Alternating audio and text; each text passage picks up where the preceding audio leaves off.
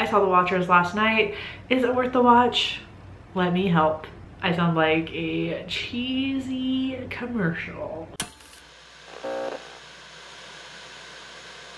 The Watchers is the directorial debut of Ishana Night Shyamalan and stars Dakota Fanning as Mina, an artist living in Ireland who ends up stranded in a remote forest.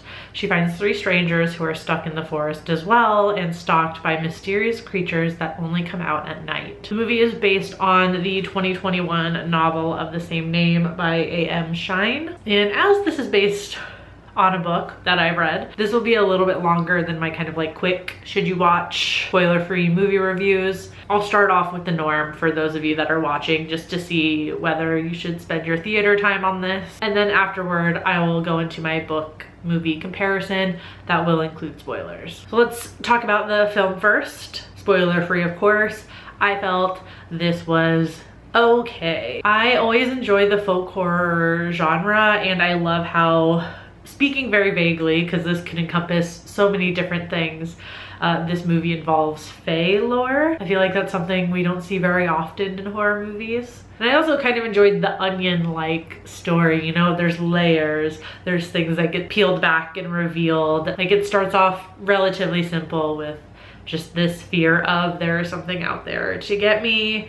And then as secrets are revealed, things start to unfold. It all gets a lot more complicated and a lot more sinister. This just felt super shallow and super rushed compared to the book, which kind of is to be expected when it's a book to movie adaptation, especially for this book too, because one of the main differences is that there's multiple POVs. So you really get to delve into each character and hear their thoughts, their dreams, their aspirations, etc., their backstories. And that is simply impossible to achieve with this movie without it being like 3+ hours long. So of course the focus should be on Mina, she's the main character, but I feel like her character development was even strange. They introduced things about her that honestly have no payoff later on in the film.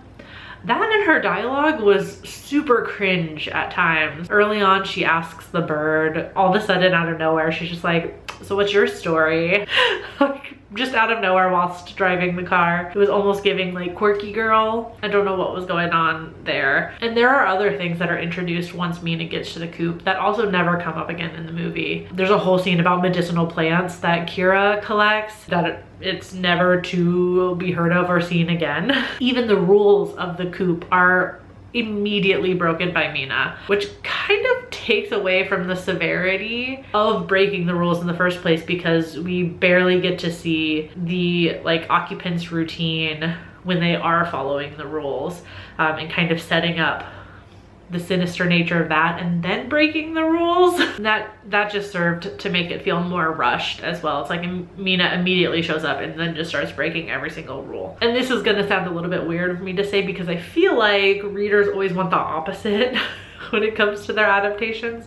But I already knew the twist that was going to happen at the end. I was kind of bummed that they didn't like change the ending at all.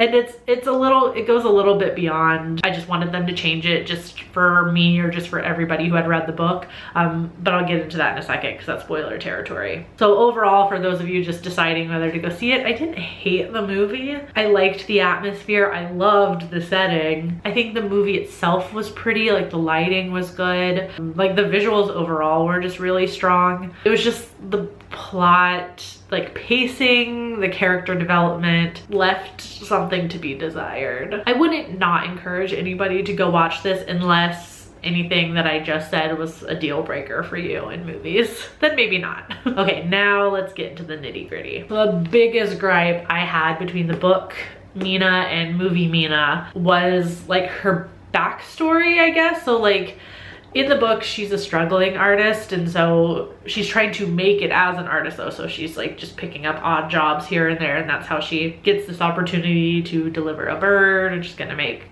a couple $100 doing that. So, you know, in the movie, she's given this really bizarre hobby where she goes out, she wears different clothes, she puts on a wig and pretends to be somebody else. And this never comes into play later on, except for like the amorphous themes of the movie that you mentally kind of have to just make that connection of, oh, she doesn't want to be herself because of what happened with her mom and she feels guilty. And oh, Madeline's a watcher and she's pretending to be human, kind of like how Mina pretends to be somebody else. Like, and this is all like just mental connections that you can make. It literally does not come into play at all later on in the movie. And that's kind of why I was disappointed that they just went with the original ending and didn't tweak anything. Given that setup with Mina's character, I think it would have been stronger, and I'm just spitballing here as somebody who's never made a movie. Maybe